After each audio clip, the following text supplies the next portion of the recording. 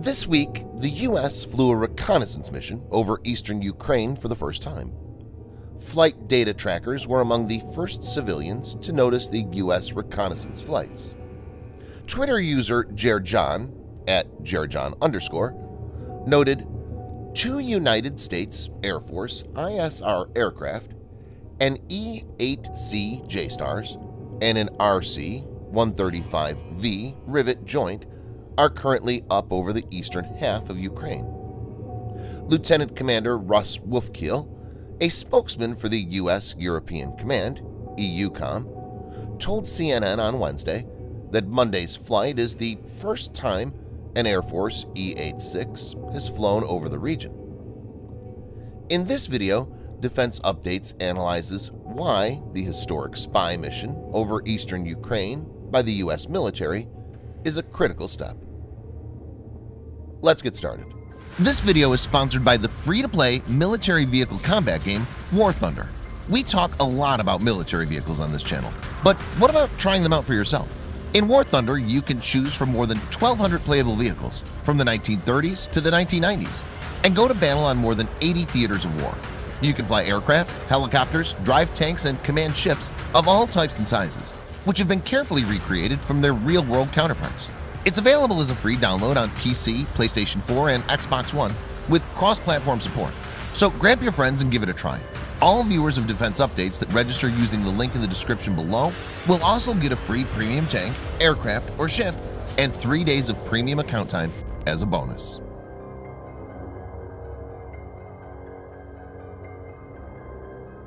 The flight took place amid a massive, ongoing Russian military buildup on its border with Ukraine. In recent weeks, Russia has amassed tens of thousands of troops near the Ukrainian border. Last week, Ukrainian defense officials reported that about 265,000 Russian troops are deployed within 250 miles or 400 kilometers of the border, including 122,000 troops within 125 miles or 200 kilometers of the border. It was only 7 years ago that Russia backed separatists who started the conflict in the eastern part of the country and seized part of southern Ukraine. Russia has threatened military measures, and the U.S. has stated that if it invades, then it will hit back with sanctions on an unprecedented scale. Western intelligence services, as well as Ukraine's, think an incursion or invasion could happen sometime in early 2022. The reconnaissance flights came 2 days after Russia announced it would withdraw about 10,000 troops from the Ukrainian border and send them back to their home bases throughout Russia.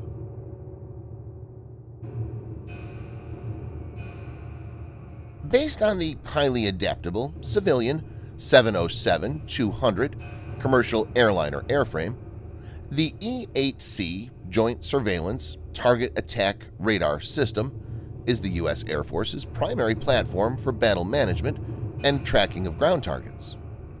The aircraft made its debut during Operation Desert Storm, where it played a crucial role in guided aerial attacks on Iraqi armor and ground targets for coalition forces. The aircraft can detect the approximate number of vehicles across a wide area and determine their location, speed, and direction of travel. The most notable external feature is the 27-foot or 8 meters long canoe-shaped radome under the forward fuselage that houses the 24-foot or 7.3 meters long side-looking phased array antenna. The antenna can be tilted to either side of the aircraft, where it can develop a 120-degree field of view covering nearly 19,305 square miles, or 50,000 square kilometers, and is capable of detecting targets at more than 250 kilometers, or around 155 miles. The radar and computer subsystems on the E-8C can gather and display detailed battlefield information on ground forces.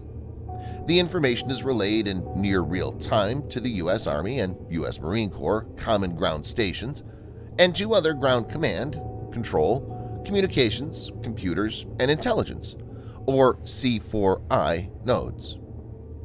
As a battle management and command and control asset, the E-8C can support the full spectrum of roles and missions, from peacekeeping operations to major wars.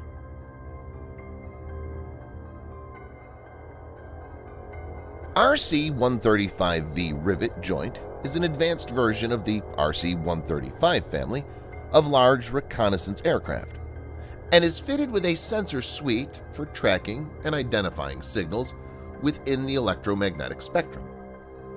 The maximum speed of the aircraft is 540 miles per hour or 870 kilometers per hour.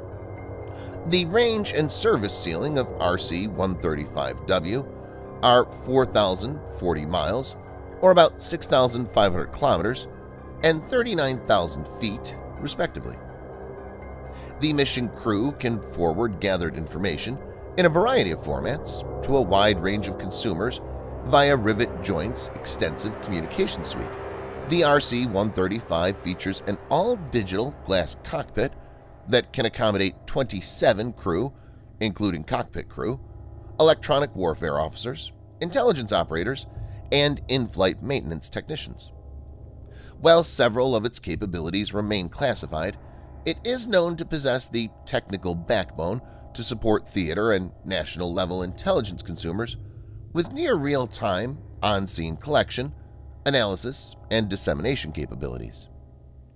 The RC-135V is also able to intercept and monitor communications chatter across a wide area and share the important pieces of information directly to forces on the ground.